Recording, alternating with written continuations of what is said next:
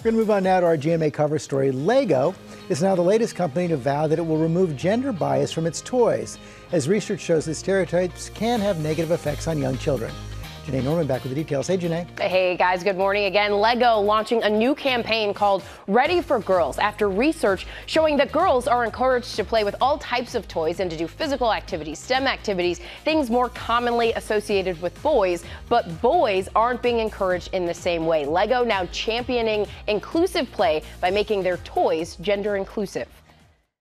This morning, Lego is letting go of gender stereotypes, working to make the famous toy pegs more inclusive by getting rid of gender references. A study commissioned by the company found kids hold stereotypical gender-associated attitudes around toys and play, with 4 in 10 girls and nearly 3 in 4 boys reporting it makes them uncomfortable to play with opposite-gendered toys. The survey also finding parents 4 times more likely to encourage girls to engage in dress-up than boys, and twice as likely to encourage boys to do coding than girls, noting most boys and girls agree with the idea that some activities are gender-specific, those attitudes leaving a lasting impact. What we found is not only from the parents, but also from the boys, that they were worried that they would be teased or made fun of for playing with toys that would be, say, associated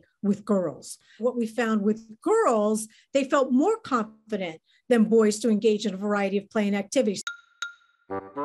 Lego following in the footsteps of other companies like Hasbro, which rebranded the iconic Mr. Potato Head earlier this year, introducing a gender-neutral potato head option with diverse body parts and clothes. And Mattel in 2019 releasing the first gender-neutral doll.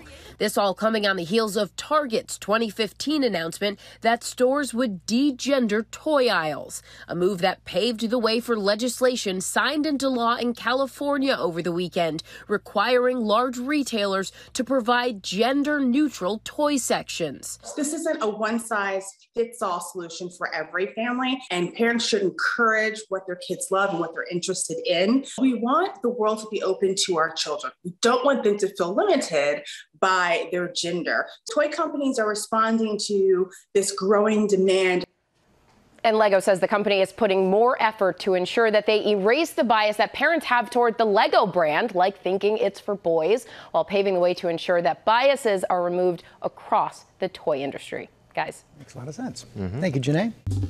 Well, hey there, GMA fans. Robin Roberts here. Thanks for checking out our YouTube channel. Lots of great stuff here. So go on, click the subscribe button right over here to get more of awesome videos and content from GMA every day, anytime.